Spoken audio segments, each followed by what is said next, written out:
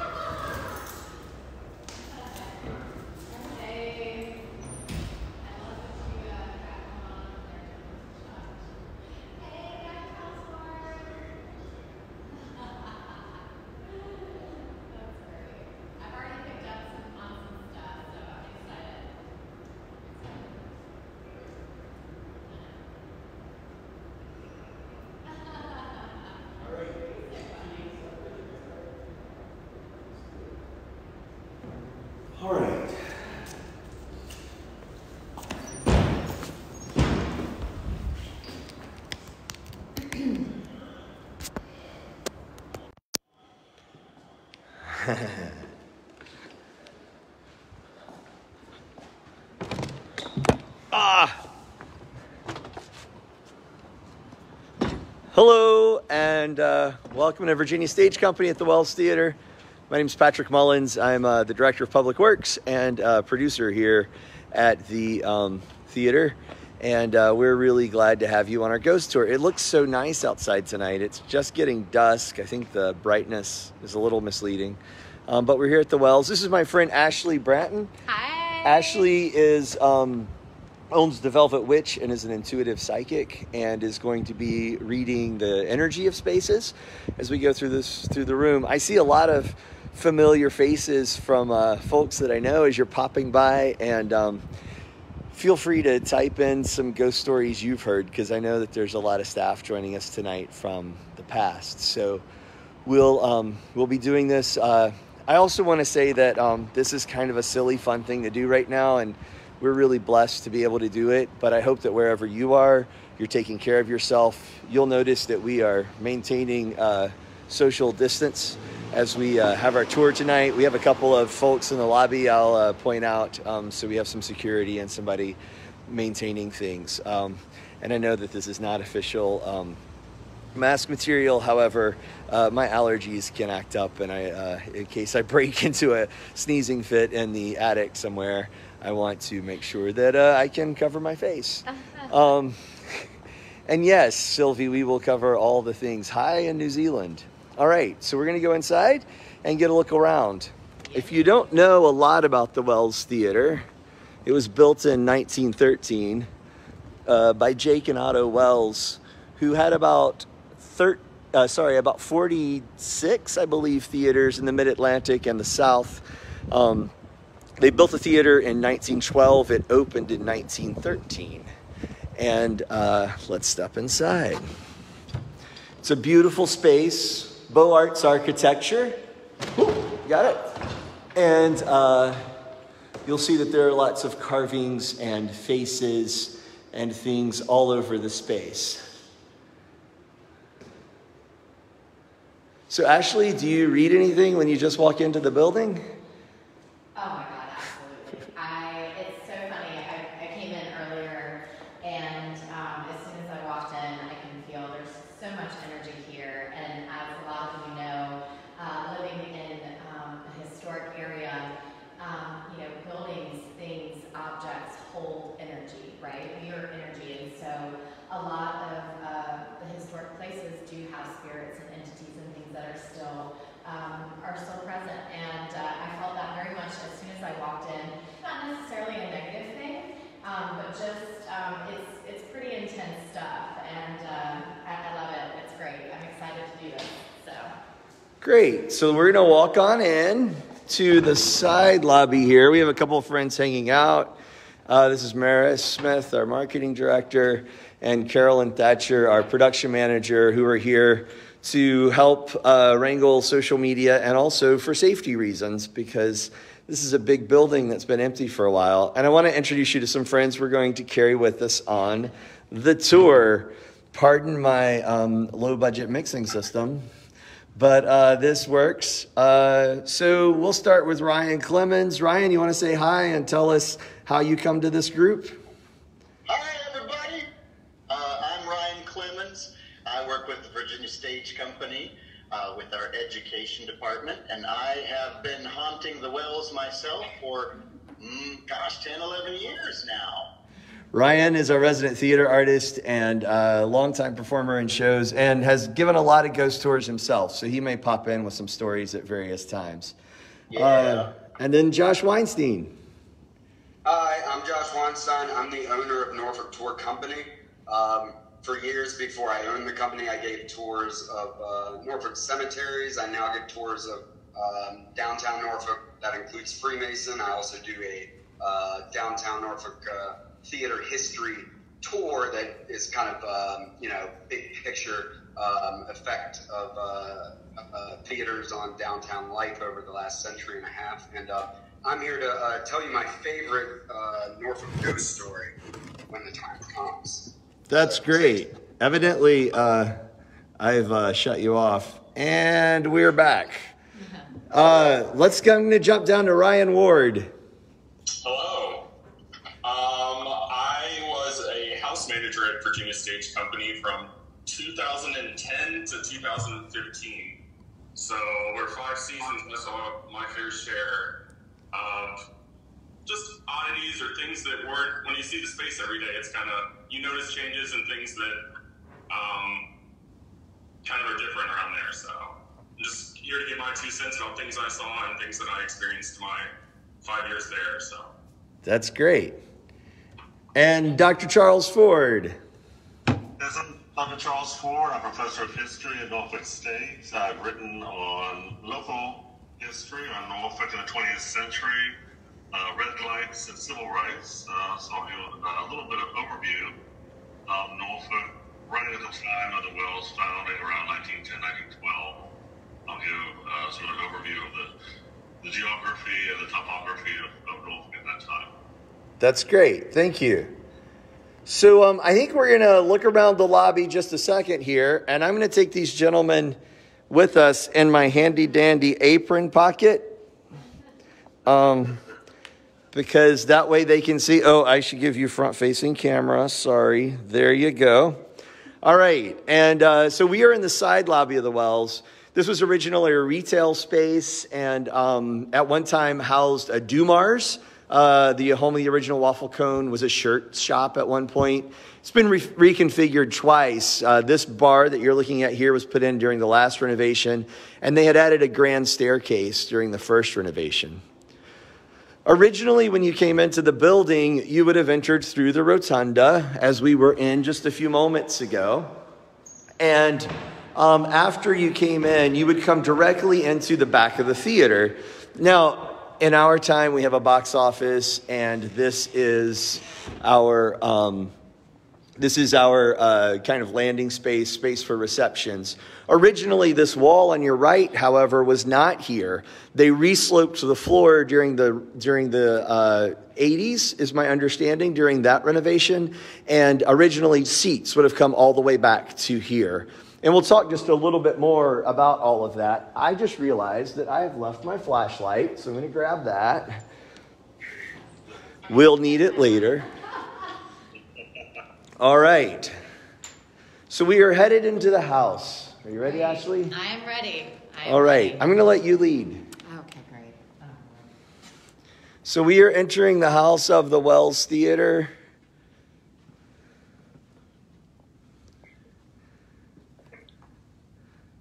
You can see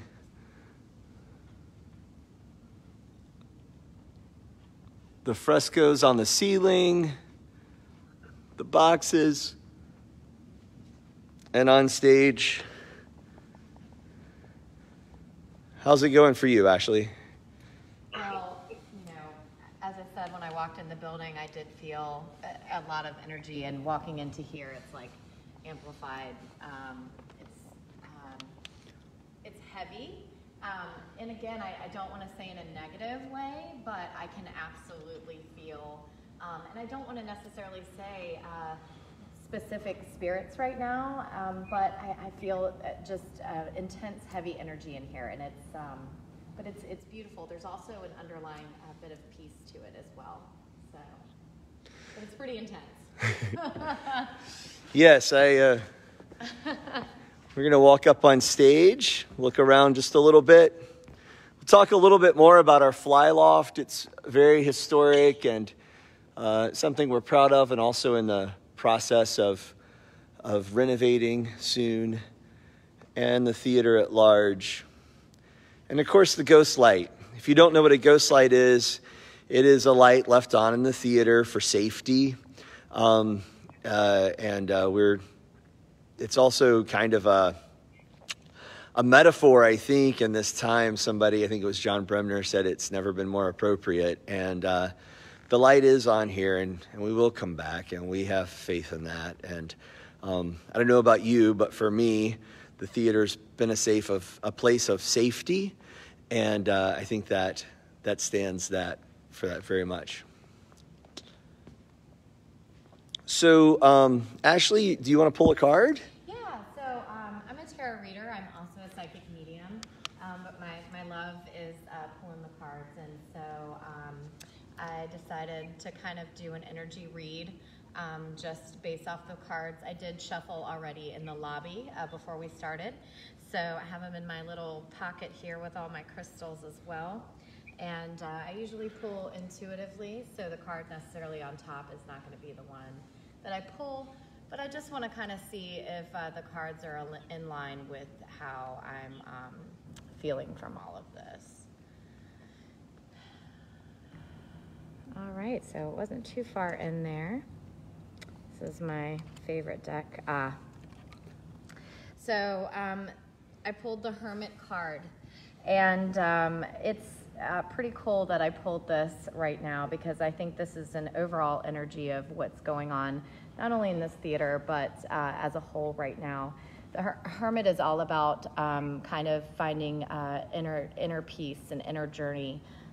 It's about staying within the walls of your comfort zone and your safe place. And but also it can be a time to face our shadows. And in darker times like this, we are being asked to really dig deep and go on an inner journey and face our shadows. And I think that there are quite a few shadows in this building. But there is a lot of peace, obviously, with the art that goes on here. So I love this. I think this is perfect. Thank you. I will say, too, that in my time, I haven't heard any dark energy stories. Yeah, mischievous, definitely mischievous, but not dark. So here we are. And I think the first thing we talk about is the Lady in White. If you're not familiar with the Lady in White, she's usually seen up here in the mezzanine, the first mezzanine. You'll remember, of course, this building was built in 1913, so it was a segregated balcony up top. But this second mezzanine is where we've most often seen the woman in white, although there are stories of her appearing in the building next door. If we look to our right, backstage, you can see there's a big door that goes into our shop area. So on the other side of that big door is actually the Monroe building. It's the adjoining building that was built out and it's right behind this wall as well, behind the hallway here. It was built out as a support building for the Virginia Stage Company. Governor's School of the Arts drama program was based there. And then a few years ago, they moved the rest of a lot of their programs. Most of their programs are housed in that building at this point, save, I believe, dance, which is down the street at our great friend Todd Rosenlieb's. And so a lot of the stories don't just happen in the space. We do have a lot of reports from this adjoining building, which is almost as old as the Wells. Originally, if we look up, you can see, and we'll go in later, the dressing rooms, and you'll understand better a little bit about how it might have worked in 1913. But we have our dressing rooms next door. And so the woman in white has been seen in those dressing rooms in addition to this mezzanine space. Often people hear someone singing arias, a female soprano, and we also attribute that to happening in this space, or attribute that, to the woman in white. So we're going to take a little trip up to the mezzanine. Before you said that, I totally got the energy that she was a playwright here. She has been in a performance here, and I didn't even know about the singing until just now, and I felt that very strong. Like she is reliving. It's almost like what we call residual haunting. And I think that was her favorite seat in the house was that particular balcony. But she also really loved, she just loved it here. It's the best time of her life, so. Well, maybe I'll spend some time with her later as well, because I love it here, and my favorite seats are right there in the front of the mezz. It's a beautiful space to watch from. So we're going to head upstairs.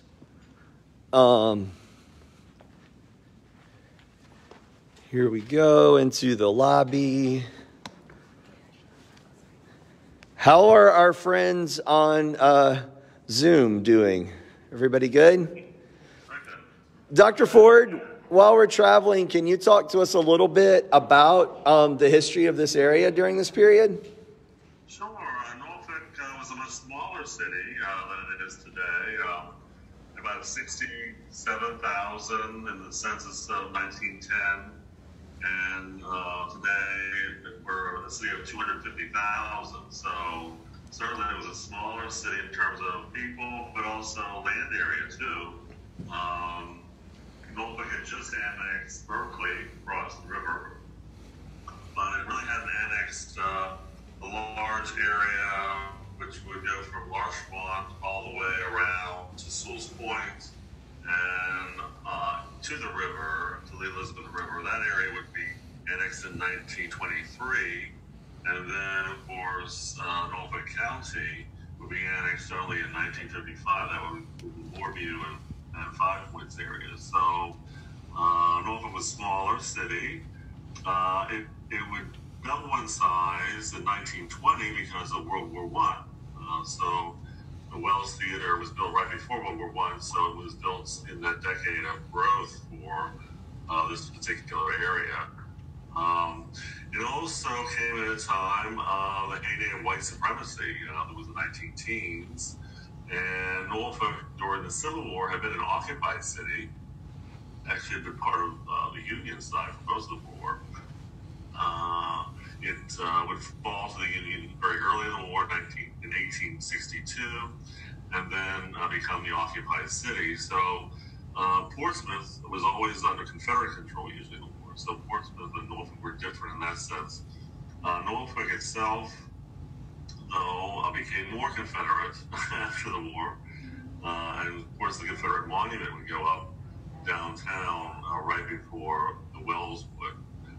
So certainly this time, highly segregated city and increasingly segregated as the 20th century would go on. Also a city that drank a lot. This was the wickedest city in America, according to Carrie Nation, who came here in 1894, and that's still, I think, the case. The rest of Virginia was very, very dry. But of course, the Wells Theater today allows drinks in, and that certainly is in the spirit of Norfolk. This was before the influx of sailors and everything else, so Norfolk would have the reputation of being a very, very fun city in that sense. New Orleans, in some ways, without the charm, maybe, but certainly the drinking would be the major thing. Your vice to against servicing sailors, not just for the Navy, but also from all over the world. They would have the highest venereal rates in the 20th century from the 19 teens onward to today. So those things are very, very true. It was a fun city in that sense. But of course, one of the dangers associated with these kinds of vices as well as pleasures.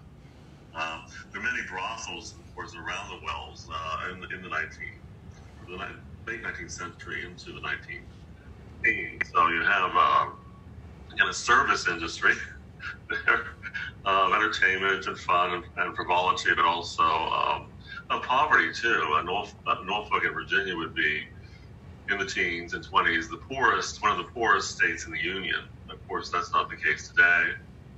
One of the wealthiest because of government spending, which lifted us out of many depressions of the world wars, and certainly the military and federal presence here has given us recession-proof sort of infrastructure, which allows us to withstand a lot of economic problems in other places. So Norfolk, but that was not the case in 1913, right? The irony, of course, Virginia always prided itself on less government spending, but government spending is what brought it out. It's poverty. They would have great poverty. They'd have the worst housing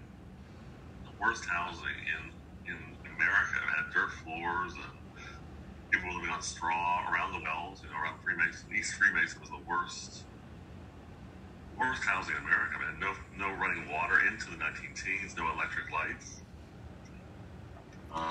And that's just a few blocks from us, right? Exactly. It's like a really horrible situation. That's right. But by But it was better sanitation than earlier in time. I mean, in the 1850s, you had the yellow fever epidemic, you had all these epidemics, and it was very unhealthy to be in Norfolk, and that's why the peninsula was much more populous during the colonial era.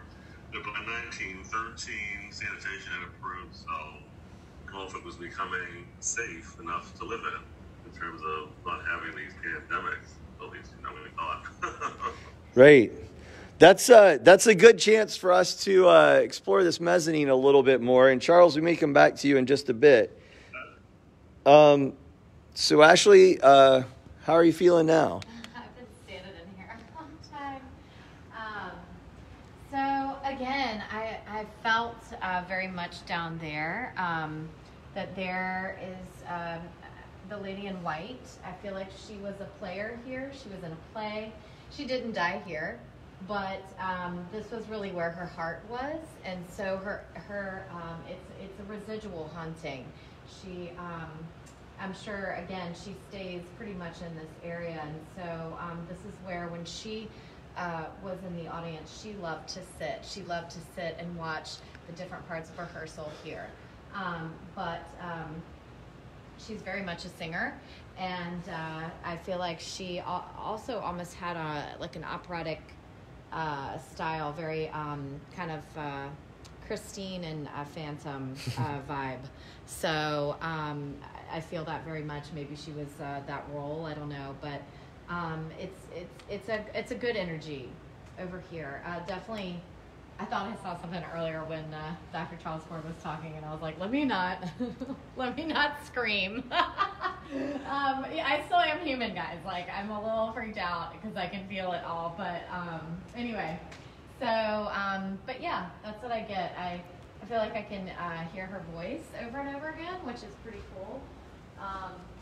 So for those of you who I guess have experienced it, I'm assuming it sounds pretty, like you said, high soprano, maybe kind of operatic-ish. That's what we've heard. Okay. Let me check in right quick. Ryan Ward, do you have anything? And by the way, Jessica Holt, I saw you out there, and I agree. I'm glad that you agree. These are the best seats in the house. All right, Ryan, what you got for us? Anything about the woman in white?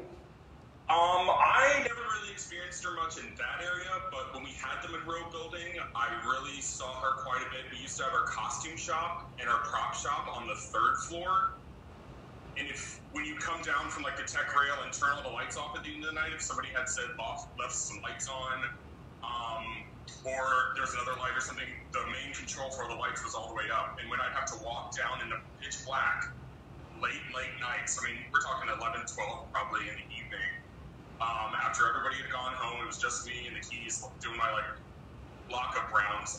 Occasionally there were some times where like you weren't quite alone in that hallway, or like I'd go in one door and you turn around and it would sound like the stair door had just shut.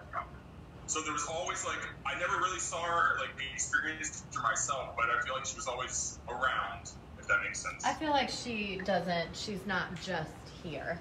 I feel like she has been present here, but I, for some reason, feel like I saw her earlier.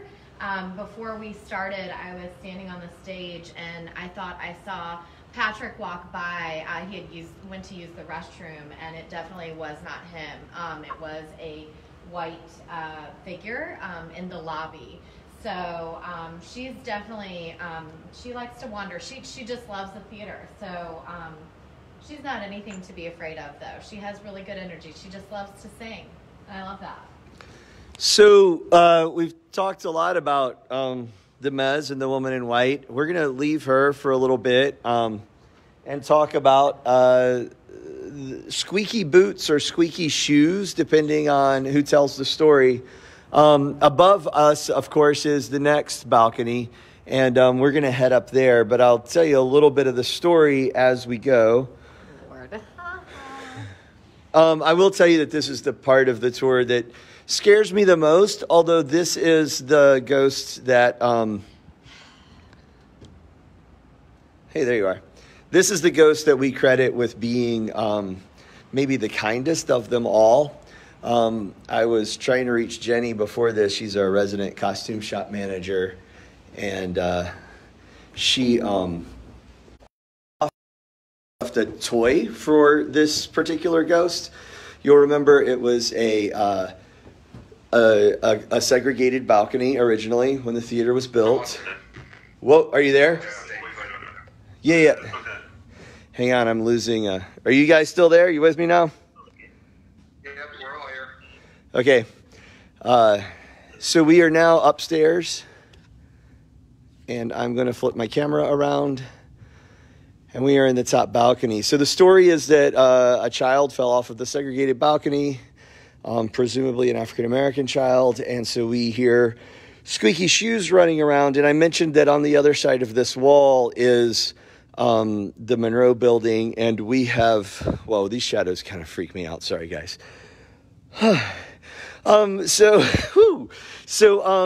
We have often heard feet squeaking on the third and fourth floor, especially.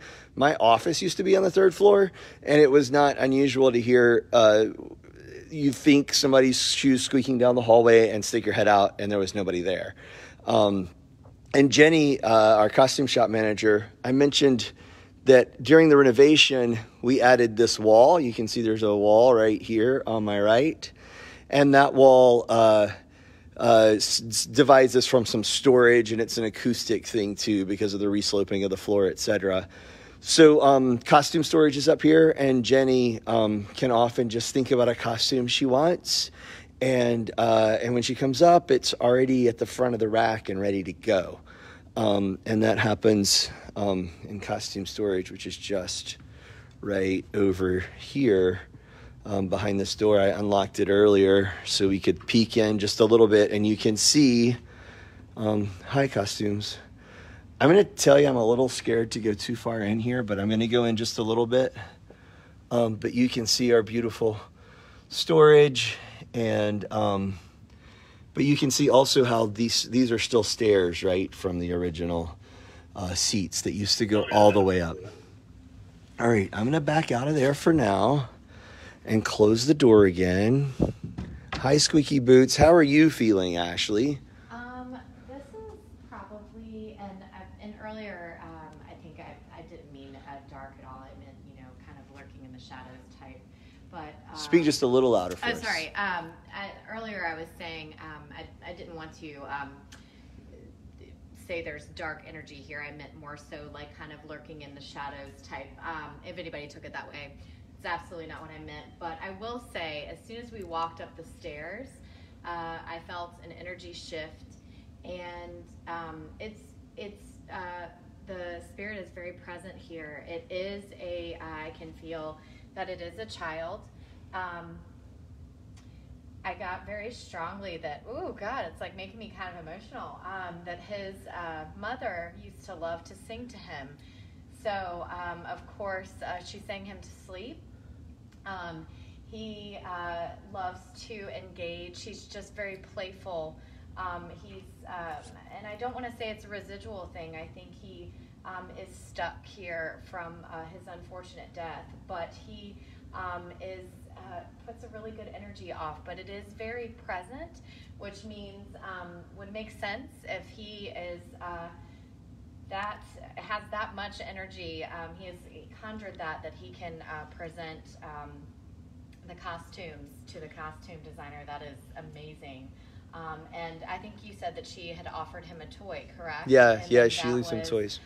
He is I just feel like he loved that. He's, again, he's very playful, and, but there is, he thinks about his mother singing to him asleep, and I feel that, and again, it makes me a little emotional. It's very intense energy, but I could see, again, why he shows himself often. Do you think you'd be up to going a little deeper in costume storage? Yeah. Several people are asking, and oh God, yeah. Okay. Ooh, I'm a little sweaty on that one. All right. Hi, guys. Oh wow. All right. Here we go. Try to get you front facing again. Shoe storage. Shoes are very important in the theater. I often say that shoes do more for a character's psychology, and getting a costumer that helps you get the right shoes is really important. I'm also talking because I'm scared. How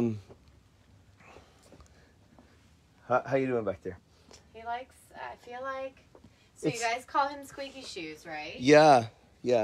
I feel like it's more like a playing with the shoes, not necessarily his shoes squeaking. He likes this area. Ooh. Right? It's crazy. Like I am. It's really intense, guys. Yeah. And he likes to play. He rubs them together and makes them squeak, and that's what you guys hear. It's not necessarily him running, right? But he does like to. I don't know if anybody's seen him like kind of on the rigs out here. That's, I think he was trying to play, and that's what happened when he fell. To take out my sponge. Spray. That could make sense. Woo! It is a God. So this is all the way up against the back wall of the theater. And it would make sense that this is a safe space. I'm about to ask him. Okay. I'm gonna move closer to the door before you ask for a sign. But I think that's a very valid thing to do. I'm just curious. I feel him so strong. I feel like No, I agree. I don't know. Now you're freaking me out. Well, I'm freaking myself out. All right. Do you want to ask for a sign? Yeah. Let me give me a second here. I'm gonna just. Hey, this is positive energy here. We know that you're here. If you feel comfortable enough to show us that you're here, we acknowledge you, and we would like to know how you feel about us being here. Can you show us a sign? I know you love shoes.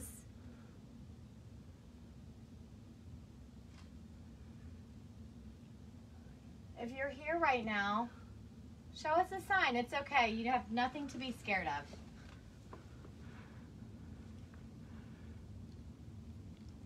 All right, buddy. We're going to have to move on. Yeah, we're moving on.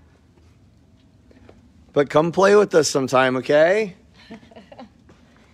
You can play as long as you want to. All right, let me relock this. I just knew he was going to do something. Maybe it'll still. Well, we've got a little ways to go, so we're going to head back downstairs. Shh, Nikes. Sorry. Hi. How are we doing on, I see it sounds like the camera was glitching a lot while we were in there, actually. Okay. Oh, was it? Yeah. All right, we are back into the theater. Ooh. All right. Whew. Hey, Zoom guys, are y'all still in there? Nope. I might have lost them for real. Hang on. We're just checking in with our friends on Zoom. Oh. All right, we're going to head downstairs, and then I'm going to rejoin them. All right, we are headed back down. If you've been at the Wells much, you're probably familiar with this stairwell. And we are going back to the lobby. That was a lot. That really was a lot. I just knew that something was going to happen, but maybe you got a little shy. I don't know. It was definitely some energy. It really was. You felt it too, right? Oh, totally. Oh my God, it was like. So we're headed back into the theater proper. I'm not really sure what caused us to lose connections, but well, it totally could have been our friend. But I do know that I need to take just a second to rejoin our friends on Zoom so that we can hear a little bit more. I see the good doctor. I see everybody back. Hey, how are you guys? I missed you. All right. I was scared all alone. We aren't going in that costume shop. All right. The tents in there. Ryan, talk to us about the time you came in and all the chairs were down. So there's a certain way they like to leave the theater every night, which is like all the curtains are drawn just to keep the heat and air and everything functioning and at its best, not overworked. So every night I'd have the ushers put up all 650 some chairs, and they're like the old school kind. You have to physically move up and move down, not like the movie theater ones that just do it on their own anymore. And then all the curtains are drawn. So every night, that's how I love the space, like ghost light on stage, and that's it. And I came in several times, and the curtains would be, every one of them would be open, and all 3 sets of the balconies, even the ones we don't use anymore. And a lot of the times, every seat in the whole house would be down. And What? That's a lot of work. It would take me closer to an hour to put everything back together again. So if it's a prank or if it's anybody like just kind of having fun with me, that was kind of what they would do. And it wouldn't happen all the time, but every couple months, something would be different. I'd be like, and by the end, I just started talking to them. I was like, all right, guys. All right. Got me again. That's amazing. Some people are talking and discussing the fire that happened in the 60s, and I don't know a whole lot about that particular fire. Hi, Jay Reese. But I do know that there's some weird stuff that happens. He was referring to, you can see right here, these curtains, which would be open, including the ones upstairs. Now, if you think about the fact that this theater was renovated in 1986 and new tapestries and curtain frames were put in then, and while the tapestries have been cleaned since, the tracks of the curtains have not been changed. And it actually takes a decent amount of physical effort to open and close those. But that brings us to our next story, because this particular box, if you're facing the theater, that would be on house right. And this box is where we often see the man in black, also known as the man in the tux or the man in the top hat. And he was there, or he sits there, and has been seen, as have all 3 of these ghosts, I should mention, have also had appearances in the Monroe building, which is on the other side over here of this wall, as well as behind us, which is now the Tappet building, and was originally, or at least when I first moved here, was A.J. Gator's. That building is the Schulman building. It's now occupied by Governor's School and some offices in Tappet. But when the theater was built, it was a different building completely. And that building had a Chinese restaurant on the roof. And you could actually pass back and forth between the theater, is my understanding, and the Chinese restaurant from the second level. So there are stories about people who used to work at A.J. Gator's that would talk about both the child and the man in black and the woman in white most commonly appearing in their storage room. If we look over at house left, you can see the faces, and I'm going to get up closer on some of them. Just traveling a little here. All right. So you can see how these faces are all alike, except for one. If you're facing the stage, the face we are looking at is the top left, and that face is different than the others. If you go to stage right, or house right, you can see the boxes we were talking about earlier. And that box where the man in black appears, or the man in the tux, it is because his daughter is supposedly the face in the top left box, and that she originally passed away during the building of the wells. And so that face was made different than the other faces.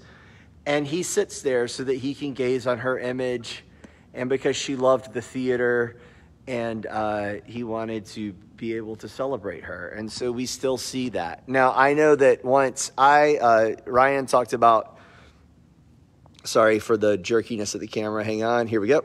Ryan talked about how the curtains would close on their own. But I will say that I was cleaning in that box one time. So I came here originally as an intern like 17 years ago, and then went away and came back in a different title. But when I was here, after 2 o'clock in the morning, cleaning up after a summer rental, I was vacuuming out that box, and those curtains that are open right now closed all by themselves. And that was pretty scary. And so I decided I was done vacuuming, and I unplugged, and I went home, and I came back in the light of day and cleaned up. But that is a space. Do you feel anything from that box, Ashley? When you were talking earlier, I do feel a sort of just a sadness. I don't feel him or anything, but I can tell that that space holds a kind of a sadder energy, which would make sense if he's gazing on the face of his daughter that passed. I just think he, and maybe also feels lonely, which is why he, again, is pretty present when people are in that's his space. He, I think, identifies that as his space, so he could look upon his daughter, and so he feels alone. And I think when people are up there, he wants to present himself because he's lonely.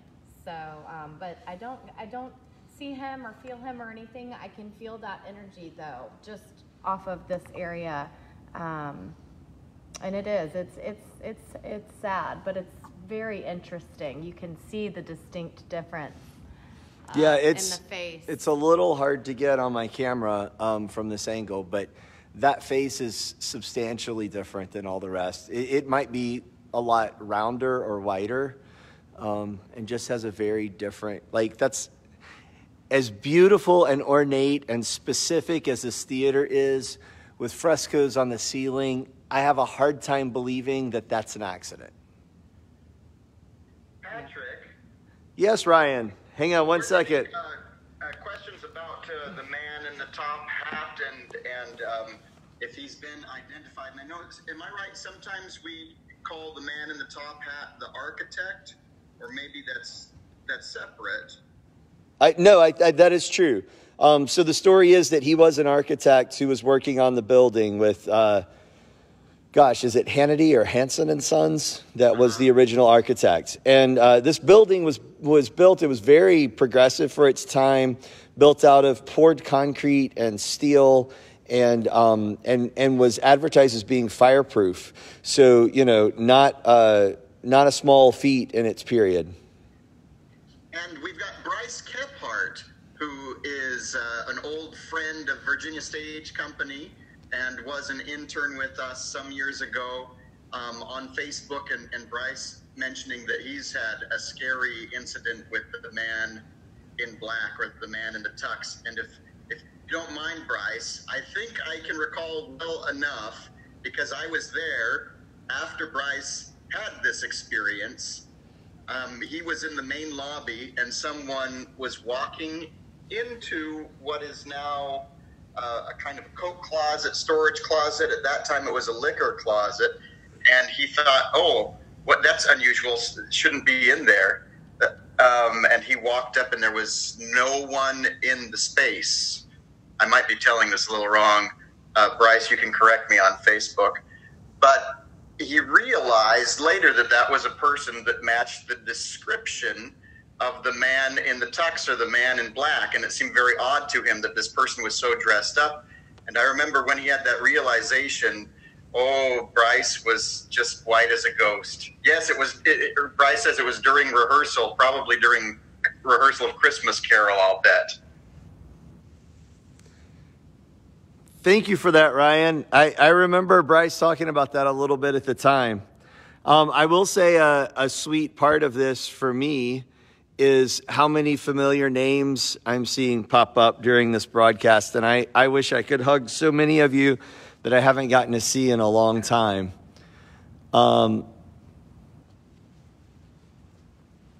Jay Reese is saying that he had, Jay worked with us as technical director for a while and also as an actor.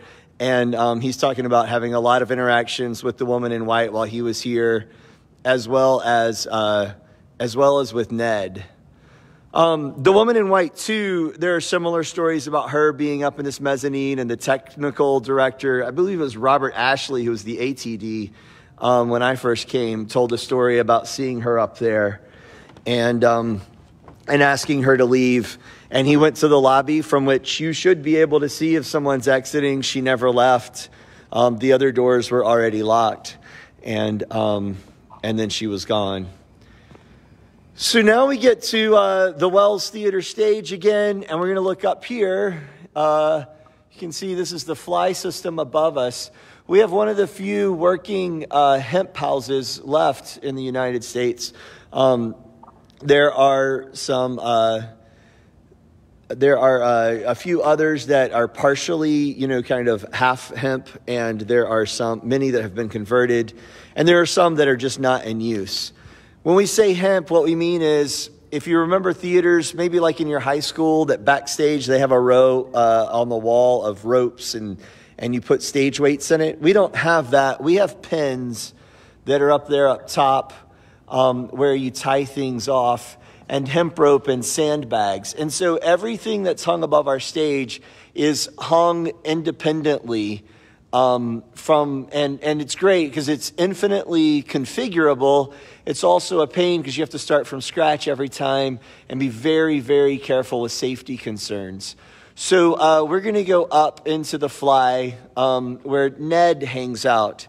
And I'll tell you that story as we start up the stairs a little bit. Ned,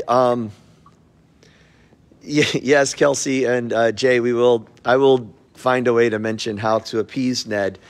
When I first came, we talked about Ned a lot and used to leave him gifts, and it's a little harder to do. One, because nobody smokes anymore, and two, because the passage to the roof is locked. We used to leave our friend Ned. We used to leave our friend Ned cigarettes and beer on the roof. But Ned was a sailor. Very common during this period to hire sailors to work in hemp houses for obvious reasons. And Ned in particular worked at this one. For a lot, sailors could communicate by whistle, which was handy for working backstage. And so Ned would work backstage and operate ropes and flies. You can see some of our ropes as we head up. And he, the story is that one day he looks down the rail, and we'll get there in just a second and look down the rail. I'm going to go up one more step. Is he seen with like a cap? Yes, often. Okay. Yeah. Okay, often. Okay. I just want to make sure. So the story is that Ned was looking down during an operetta, down a lady's dress, supposedly, and he slipped and fell and got tangled up in the ropes. You can now see that we're up to the level of the electrics. You can see these lighting instruments right here. So this is how far up we are now, if you can see down there. Great. And you can also see these rooms that are off the galleries, because back in the day, the building was self-sufficient, so these were also dressing rooms. We're heading up the last set of stairs.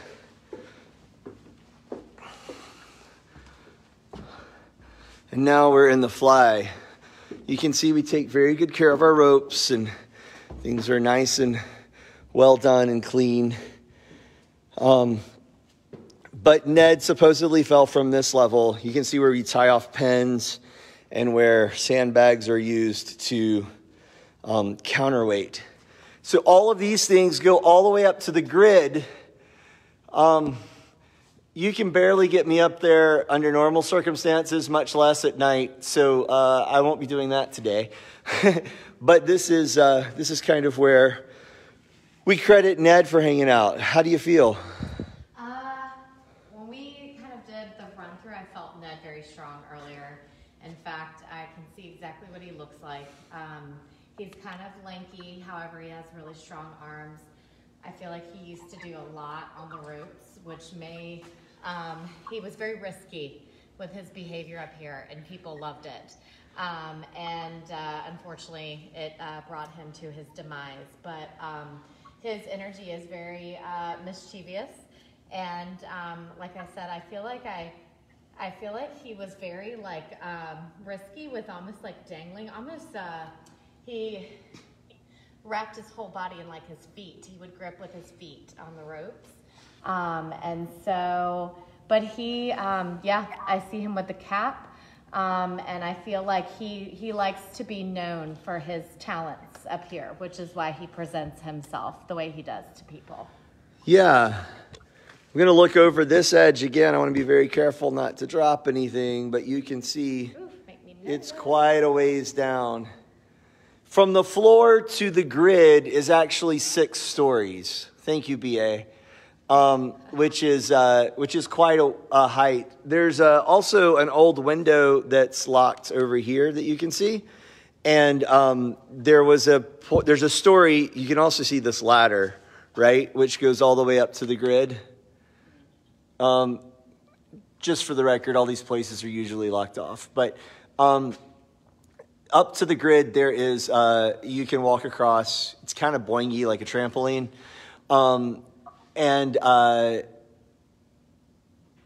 so the TD at the time the TD being technical director had gone up to check on things, and he saw somebody walking around on this side and on the other side. And let's go ahead and walk over to the other side. But as he looked down, he saw a guy who actually, that's weird because it's very much the description that I've been given about him being lanky, strong arms, all of that. And the sandbags were swinging. And he was like a little acrobat on these ropes. Yeah, and so the guy was like, "Hey, you need to get out of here because, of course, nobody should be up here. It's very dangerous." Yeah, I can feel it too. Hey, Ned, buddy. He is with What's us up, dude? now, right. Hey, bud. And so, yeah. Wow, I'm getting weepy again. You feel it? Yeah, totally. It's really intense on this side right now. So these bags would be swinging, and these are very heavy sandbags, obviously, because they counterweight lights like this and all sorts of stuff. Did you hear that? I'm not kidding. Did you hear a whistle? No. Somebody just whistled. Of course. Of course he did. Just heard a whistle. So I want to say too, Ned, that in this communication device that I'm broadcasting from, 2 different people have said thank you for helping them maintain up here. 2 different technical director folks, and for keeping things in order.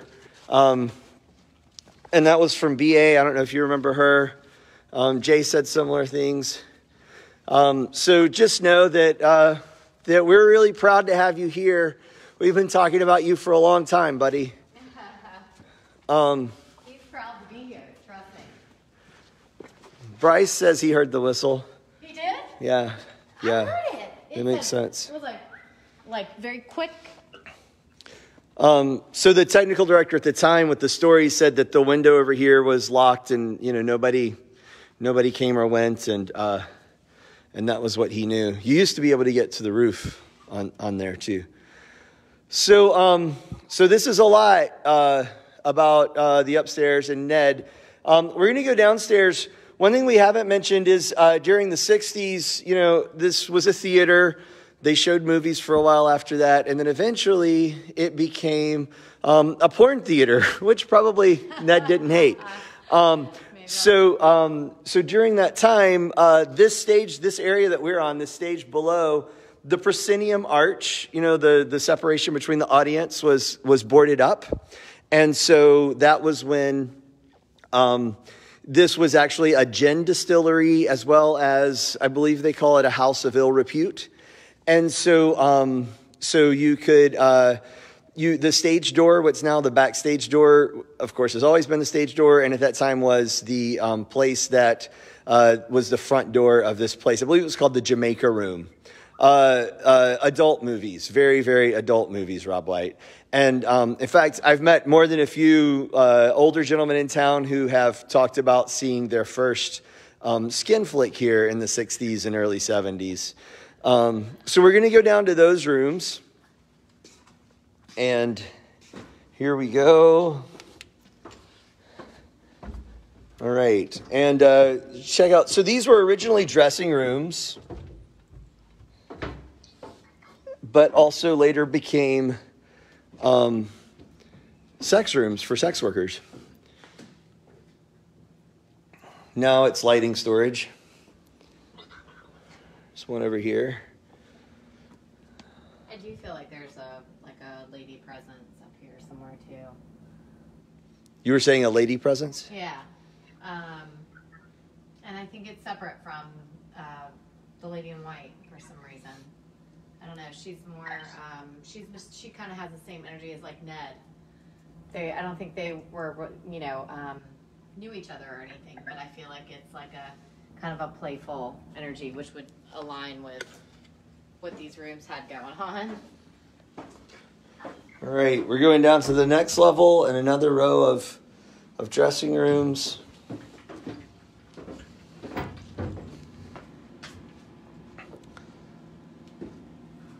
Little fog machine.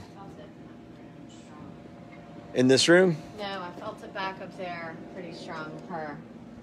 But, I mean, this whole area is a lot. But I did feel whatever that room was used for that we were just in, I felt like there was a presence there. A lady. Do you want to read that room? Oh my God, yeah, this is like, anytime there's a room with, and I get it because of the building. Yeah, talk a little louder. With all the power, they will manifest from that. They literally use that energy to do the things that you guys are seeing them do around here. So that would make sense that Ned's pretty active. And again, I felt that woman. It wasn't too strong like Ned was. I saw him immediately, but the fact that there's an energy room up here literally is also kind of feeding the spirits. So it makes sense. That's a lot going on, and that the players see things up here. That all lines up. Jenny was saying that Ned used to open the elevator for her. Jenny, our costume shop head, that Ned would open the elevator door. Hello, sailor. All right. So we're just kind of cruising back through. We're gonna head down, and I've got Josh on the tour with us, who's going to tell us a little bit about his favorite ghost in town, which, who knows, might have attended the Wells at some point. Or actually, no, that's before the Wells, because it's the oldest house in town, right? Josh, are you still here? Yeah, I'm here. All right. I'm getting you pulled up. All right. Are you still here? Oh, we're repopulating. Here we go.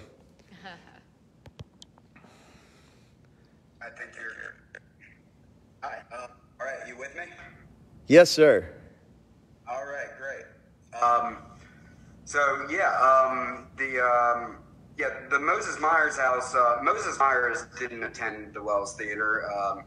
He died well before it was built. That's right. But the Myers family, or the Myers household, housed 5 generations of Myers family members. And the last patriarch to live in the house, whose name was Barton Myers, he didn't die until 1930. So it's very possible that he and his wife and maybe his daughters could have attended the Wells.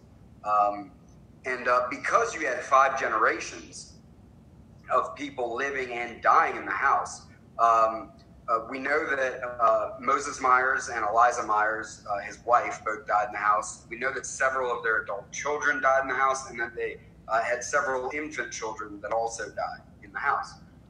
Which is where most people died at that time. It wasn't uncommon, but because you had that many generations die in that house, and it is now operated as a historic house, and it's staffed with people. You get a lot of stories coming out of that house. I used to work there, and personally, I never experienced anything, but I always felt like there was someone watching me. It was definitely one of those feelings there.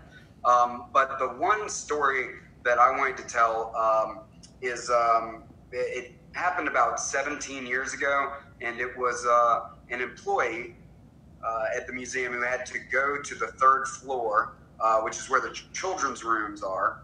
If anybody has been to the museum, to the Moses Myers house, on the third floor, you have much smaller rooms and much lower ceilings, and that is where all the children's bedrooms were. And this employee had to go in there to either take some photographs or grab some photos out of one of the rooms that at the time was being used as storage. They walked in, they opened a door to one of the children's rooms, and they found a little girl with blonde curls in a red checkered dress sitting in a chair on the third floor of the Moses Myers house by herself. And he said that he looked at her and she looked at him, and they both appeared a little shy and like they had disturbed one another. And he blinked his eyes and she was gone. Now, as you can probably guess, he promptly left the house and vowed to never go back there alone, and which you can understand why. And there is documented evidence of a little girl being in that house in a dress that was described by him. So it very well could have been one of the descendants of the Myers family. When I worked there were a lot of people who said that they heard footsteps on the second floor when there was nobody else there, that they heard doors shutting or doors being opened that they had closed themselves. But I never felt, and I don't think anybody else has really ever felt anything predatory or malicious there. So I would encourage people to visit the Moses Myers house. Yes, and we would encourage people to visit the Wells Theater too. Thanks, Josh. That's a crazy story. I'm gonna flip this around so you guys can see. So lots of stories, and we're gonna head down to the place that probably freaks me out the most of this whole tour. Great. Which is down to, you can actually get there a few ways. The trap door is actually right here in the center of the stage, and I can open it right here, and we can see down. There you go. There you go. You can see down to the basement, but we're going to go down the stairs proper.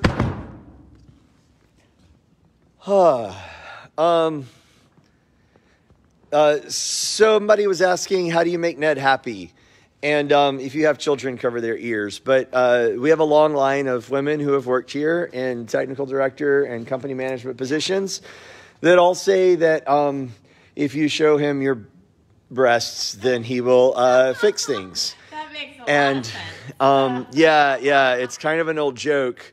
So we're going to go down these stairs. I think that whistle I heard was him whistling at a lady. Maybe it was the lady I felt in the second room. I don't know. Maybe it was you. Maybe. It was totally you. All right, Ned. He's got some nice arms. Those stairs are really creepy. Yeah. So we are underneath the stage. Here are the. Ugh. You can smell it's really musty. Don't you get some energy down here? Yeah. You can also see if we come around. There's the. If you've ever watched Marley appear during A Christmas Carol, he comes up those stairs. So we are coming around. There's more storage that goes even deeper. And then, yes, Akina goes deeper under the stage. And then this is actually where you would enter the orchestra pit. And from here, you can see like the floor of the hills. What? What was what? Are they walking up there? Did you? I don't think so. I asked them to stay in the lobby, but I would yell if something happened. Okay. So this is the orchestra pit, and you can see it's very shallow, but when the floor's up, it's about a 2 or 3 foot. There are girls in the trap. Is that from the sex workers? I think that's what somebody's saying. You think guys came? Well, no, it's only been done in the dark, is my understanding from the other folks who have done it. Ho, was that you? Just me. Okay. So that's the downstairs. Okay. See, we keep a lot of lights down here. Do you feel anything down here? It's definitely a staler energy. I don't feel like there's necessarily haunting, but it is heavy down here. It is heavy. A lot of flooding has occurred here over the years. It's very heavy. Wait, what's that? What? I thought I heard that squeak again. Maris? No, I just heard that. I did too. This is our friend Marley. All right, that's got to be like Carolyn or somebody. That's Carolyn. Hey. So we were not hearing a person just now. Right? Now you're here. Okay. Whew. Oh, wow. So did you hear this? Okay. The earlier one, that was not y'all? No. That really wasn't you? All right. No. Oh, wow. So, we're wrapping up here with our tour. Any last comments from our friends on Zoom? Oh, they've closed again. I need more hands, you guys. I do want to. We do have one little last story for you. I think we lost them down there. All right, Ashley, do you have anything to close us out here? This was a wonderful experience for me. I genuinely connected, I think, I wasn't expecting to connect. With the exception of this, I did feel the energy of the balcony, but I did pretty much connect with each spirit. So that was pretty cool. I do want to say the collective energy from every single one of them is that they all love the theater. And how wonderful is that? Yeah, I'm going to stop you right there before we finish this and say, this ghost light is really important to us. I mentioned that earlier, and it's been fun to see so many familiar old friends pop up during this tour. But please know that as long as we can keep this light on, we're going to. And that whether you can literally come to the wells or whether the wells is an idea in your brains or your hearts or your whatever, what we say about Public Works is that theater belongs to all people and not just watching theater, but making it. And I hope that in whatever way you can, that you continue to create and to give and to do and to share stories like we've been doing tonight. And we send you lots and lots of love in this time. And be nice to yourself and be nice to your friends. And just think of us, and we'll see you very soon. Ashley, do you want to give us a little final good wish? Yeah, I'm going to hold my 2 grounding stones. I've been clasping them in my pockets this whole time. They're very hot, which means they are working. I just want to give a blessing to this ghost light, this beautiful place that holds so much energy, so much history. And I want to send light to everyone in this time. And I'm sending light to the theater and all the spirits, and may they be human and or energies that come into this building. So, blessed be. Thank you, Maris and Carolyn, for hanging out with us. Thank you, panel, for hanging out with us too, and for your good stories. And we'll see you next time, all at the Wells Theater. There is a donate button, I think, and if not, you can go to vastage.org and check out all the great stuff we're doing with vastage.org/virtual, where you can sign up for lots of classes and other interactive events like this. And we'll try to keep content coming. Keep us in your hearts, and if you can spare a dollar here or there, these are tough times for all of us. But we're sending you our love and wish you the best in this time. Thanks for joining us. See you soon.